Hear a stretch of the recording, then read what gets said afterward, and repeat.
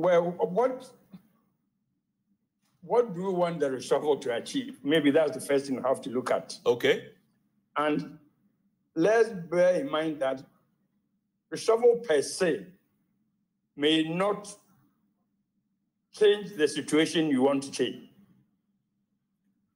You want to reshuffle, and why do you want to do that? Is it because those who are in there are not doing their work well, and therefore you want to change them? Or you want to do it for the sake of reshuffle?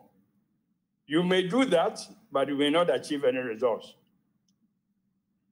Okay, that's it's true that the people are pushing you or asking you to do the reshuffle.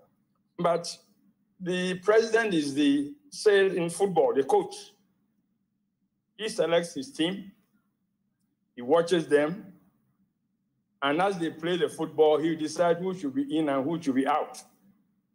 If the coach believes that those who are in are doing well, it's left for the coach to allow them to stay in. But the coach should know the consequences of his actions. In football, coaches lose their work frequently, simply because they don't do the right thing. So if the coach believes that the team he has is the best, who am I sitting outside to say that he hasn't got the best team? So that's the way I look at it.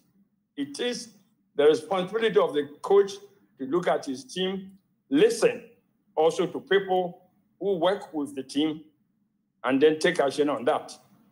So this is what I can say now about whether it should be a reshuffle or not. That's an interesting point. So it's about whose prerogative it is, and you have to leave the person. I almost hear you say, let the person make that decision, and he will live or die by the decision he makes, whether to reshuffle. That's exactly what happens to coaches.